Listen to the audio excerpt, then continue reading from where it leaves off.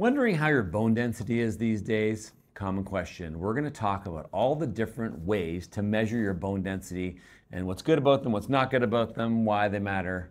Welcome to Talking with Docs. I'm Dr. Brad Wiener. I'm Dr. Paul Zalza. And the reason we're interested in bone density is because we can use that to assess your risk of having a fracture. Because at the end of the day, if your density is going up or down, it doesn't matter. Then who cares? It's just the number or whatever, where you are on a chart. Yeah, but what matters is you're going to break your wrist, your hip, your spine, your shoulder. Those kind of things are concerning, and we can assess your risk of that and get some information about that risk from your bone density. So we're kind of go from like the worst way to measure all the way to what's considered nowadays the best way. Or the gold standard. The gold standard. This is kind of interesting to me. You know why? Sure. You might not know this.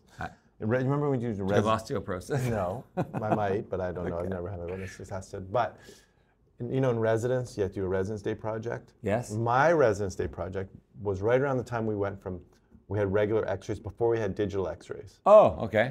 But we had digitizers. So my project, I decided to digitize some x-rays. Yes. And then look at the pixels on the digitized x-ray and see if I could estimate bone density from those. And I correlated it to DEXAs. Right. And it was actually a pretty good correlation. And I won first place. Actually, I didn't win first place because I was away during the presentation, but Marcus presented my project. Our friend Marcus Bischoff. Shout out to Dr. Bischoff. And he got first place. That's 25 kind of how years Marcus ago. is, that he would end up getting a prize Right? for a project. So yeah, that's the way it went.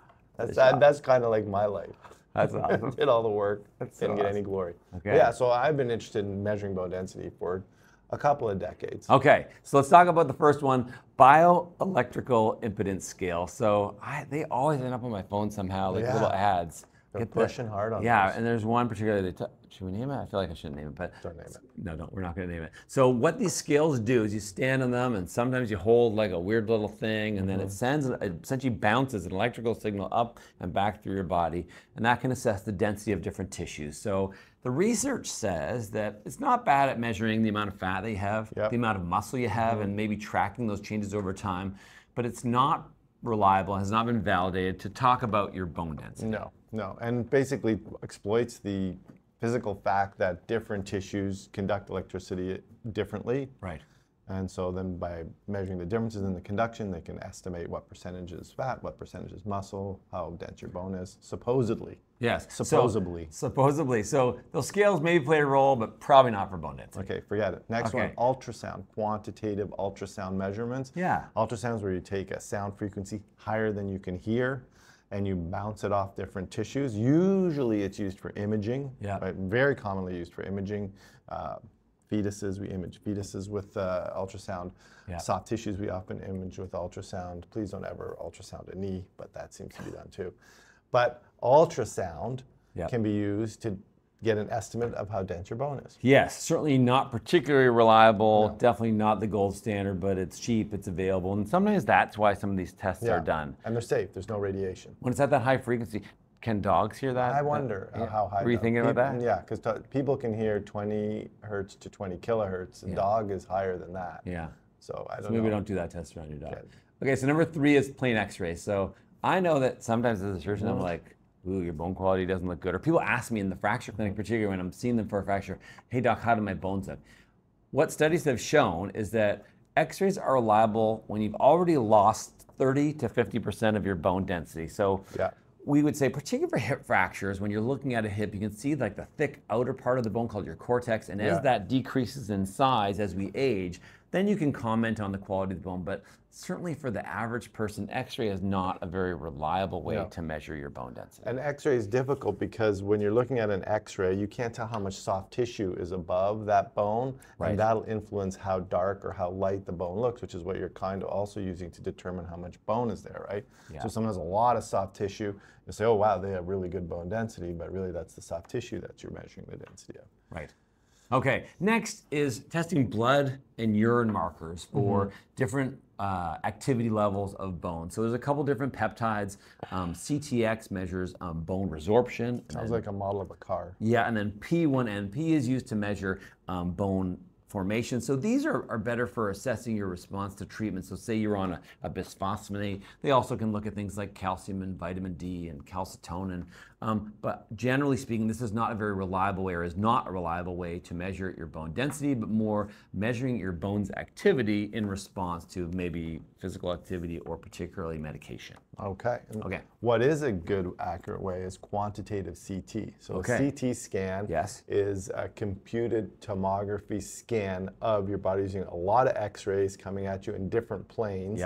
And reconstructing a three-dimensional image based on those X-rays. Okay. So they can do a volumetric analysis of your bone and look at what's trabecular bone, what's not trabecular bone, how much trabecular bone you have, how much cortical bone you have, and you can get a good estimate there. The problem is it's a lot of radiation, and it's fairly expensive.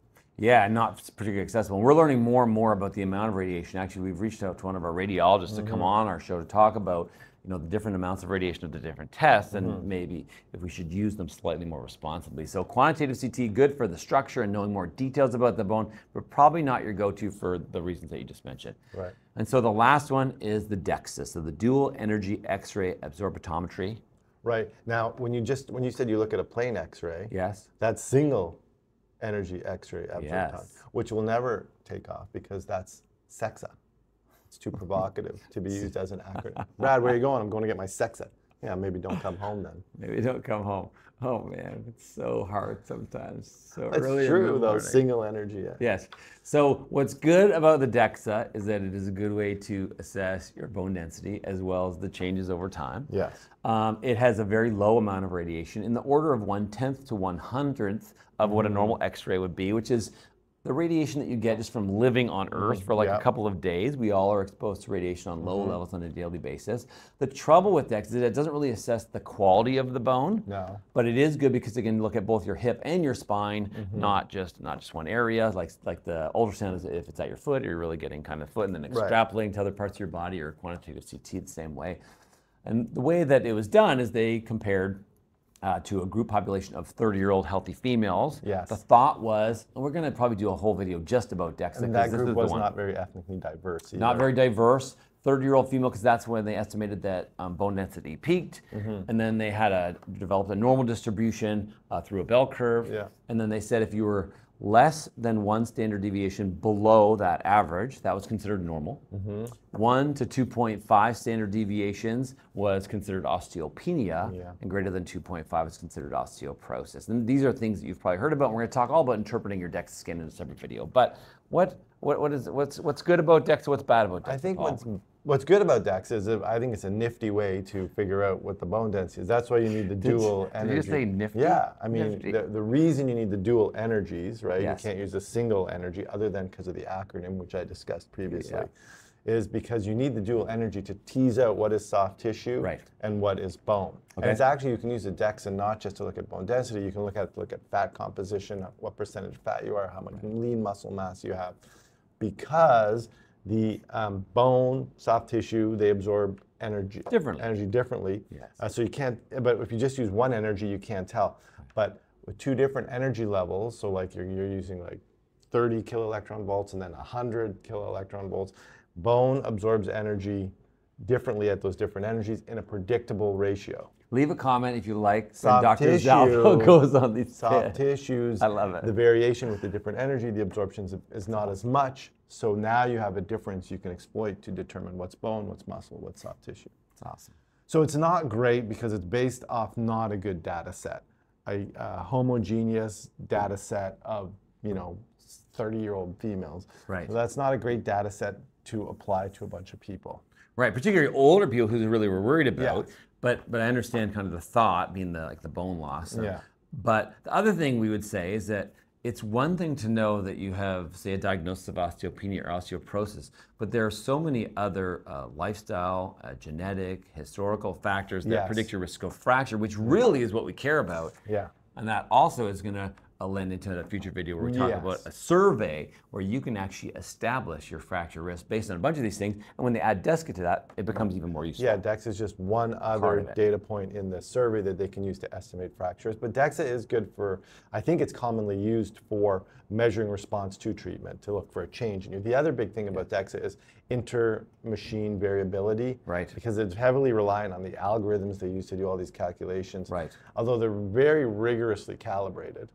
Right, but just for that one, you have to go to the same one ideally. Yeah, so then it's a bit tricky when you go to it. So you should try and get your DEXA scan at the same place every time. That's what they used to say anyways. Okay, there you go. That's the other reason you don't want to be a SEXA, because then if someone works on a DEXA, as a DEXA worker, you don't want the other acronym on your resume. So hard.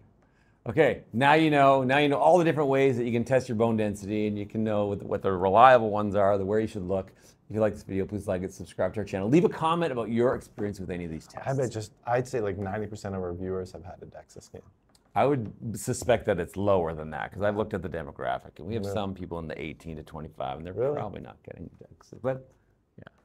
Remember, you are in charge of your own health. Let's see you next time.